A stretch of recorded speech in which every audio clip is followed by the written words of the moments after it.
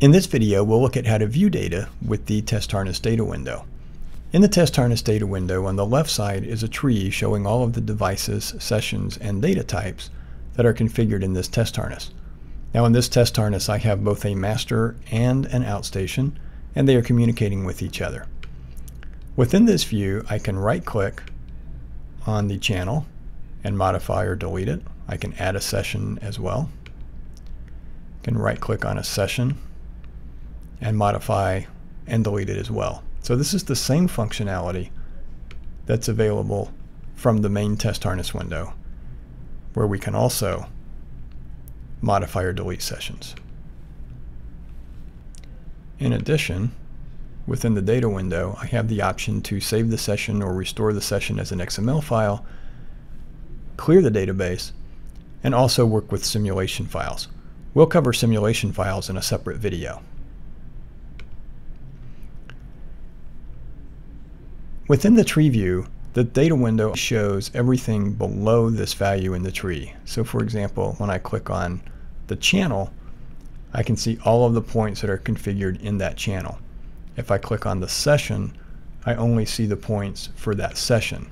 In this particular example, they're the same because I only have one session on the channel.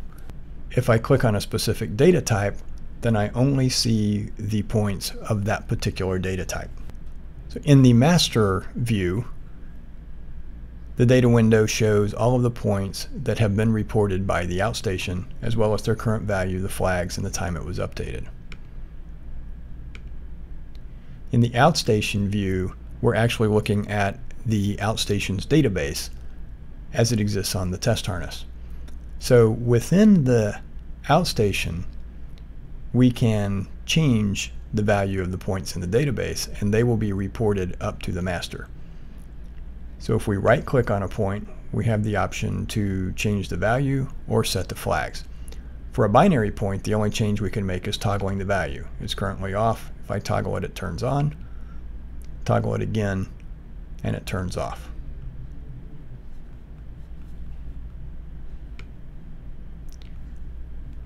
For double bit inputs, I can set any of the double bit values.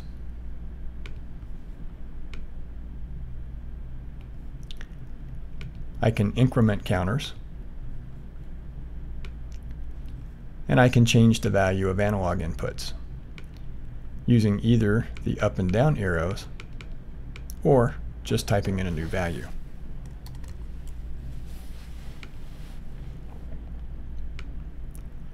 We can also modify the flags for each of these points.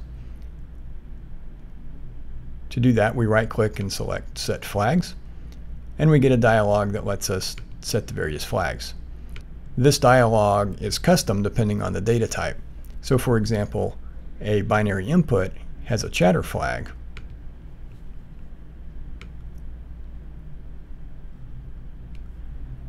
whereas an analog input does not have chatter, but does have overrange and reference check.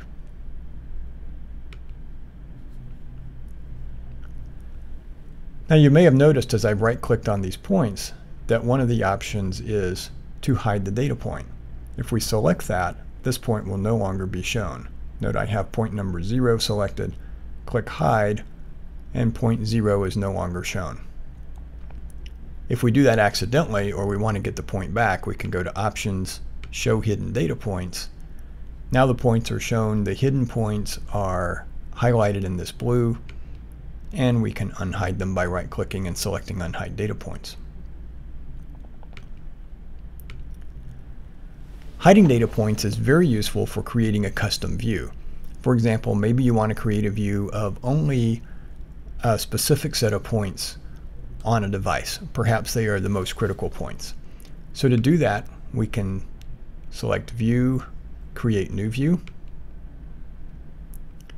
and name this view. I'll just call it Important Points.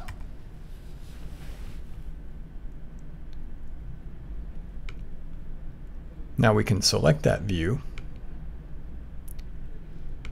and we can hide any points that we don't want to be visible in this view.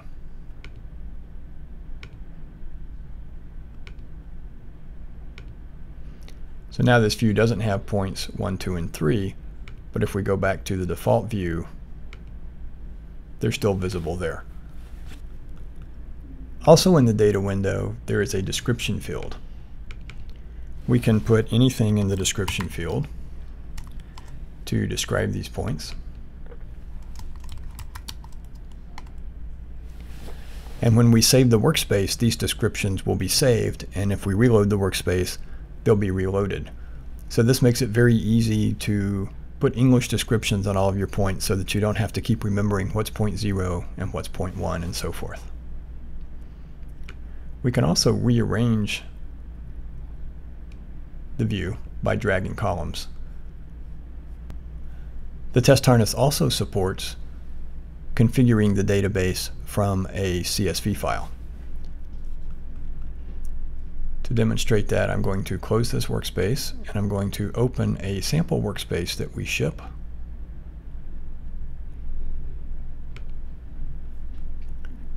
That reads the configuration from a CSV file.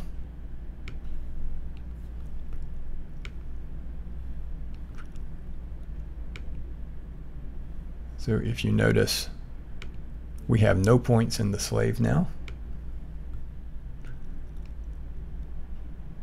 But I can load a sample script that reads a CSV file. And when I run it, I get a browser window. I can select the CSV file I want to read, and then the database is populated with the points in the CSV file, including the description field. So the data window provides us a great view into our devices. We can modify the device configuration. We can view the data in the database. For a master, this will be the points reported by the outstation. On the outstation, it's the points that will be reported to the master.